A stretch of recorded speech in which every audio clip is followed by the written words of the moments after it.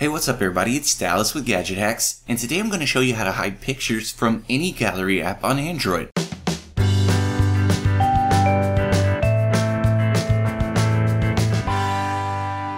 Now this should also work with any videos or sound files that you want to hide from any media app system-wide. But for most people, this will be useful if you ever want to hide a folder full of sensitive photos from your gallery app. Obviously, there are third-party apps that'll allow you to choose which folders you want to show in your film strip view, but most stock gallery apps don't have this option. So to begin, you'll just need any file browser app. I'll be using FX File Explorer to demonstrate, but there are many alternatives on the Google Play Store that should work just the same.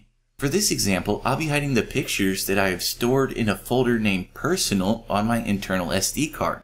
Basically, all you have to do is navigate to the folder that has the unwanted pictures, then tap the three-dot menu button, and choose New File. From here, type .no media, then press OK. At this point, you may be asked how to open this new file. Just ignore this message and hit your back button to dismiss it.